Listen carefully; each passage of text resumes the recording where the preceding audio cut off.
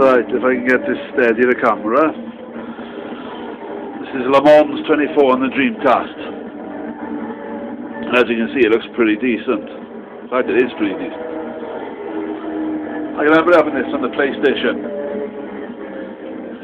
and actually tried the 24-hour thing. I think I got about 4 hours before getting bored. Not that it's a crap game, it's just it's a big ask, isn't it? Right. Let's show some tracks. Looks-wise, it's pretty decent. I mean, yeah, you're not going to compare it to the Gran Turismo 5s, but this is 10 years old, for God's sake. It looks fantastic. It can easily compare with some of the races today, or compete, I should say. Some nice-looking cars here. Yeah, I thought I was seeing the Newcastle colours, the football team. Vodacom, was that Vodafone or? Right, which one am I going to pick? This one. Intermediate, yeah. Right, we'll try Donington.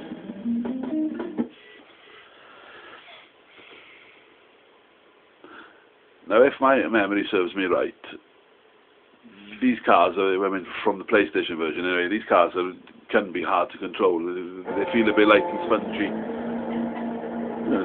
It's looking really decent.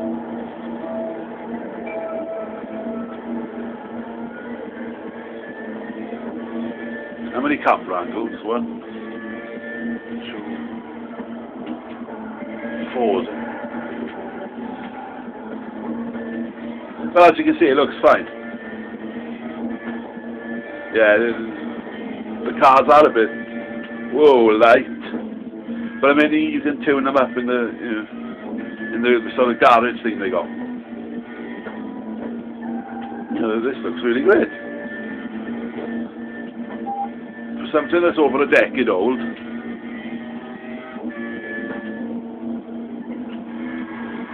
He's looking and playing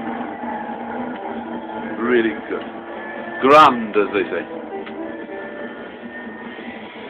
Wow.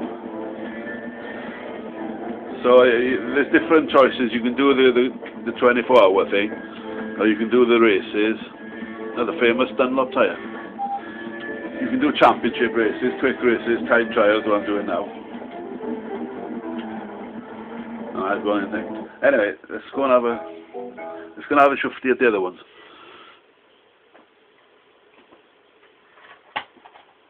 £4. Can't be bad, can it? I really recommend getting this game if you have a Dreamcast. Let's change the car then. That looks pretty mean.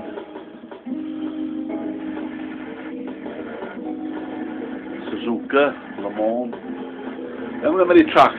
I'm not sure if you can open different ones. Right, we'll try Suzuka East. I'm not sure if you can open up different tracks as you progress through the game, but this time here there's 4. Should I film a video doing the 24 hours?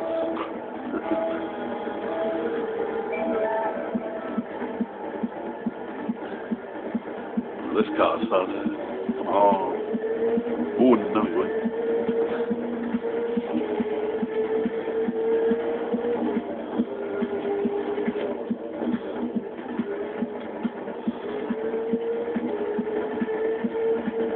I say this would have the slight edge over the other Dreamcast race, the Ferrari Challenge, and that's a brilliant race in itself.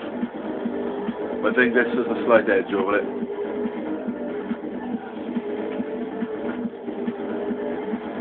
Ferris wheel in the distance.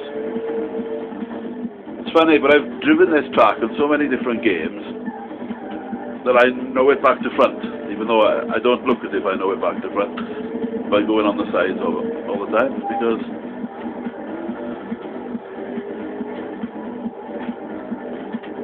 but it feels I know this track like the back of my hand.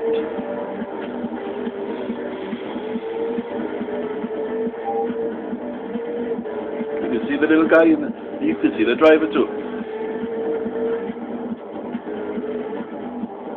Now I might seem shocked at that, but loads of these racing games, especially back in the day, you just saw the empty cockpit, as it were. But there you see the little dude. Cute touch.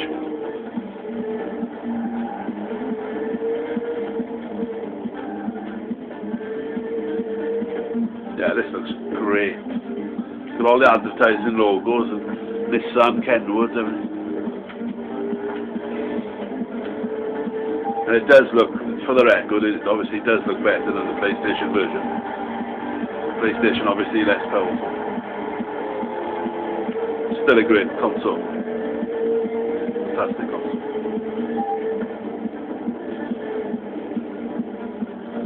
So as you can see, it's a fine game.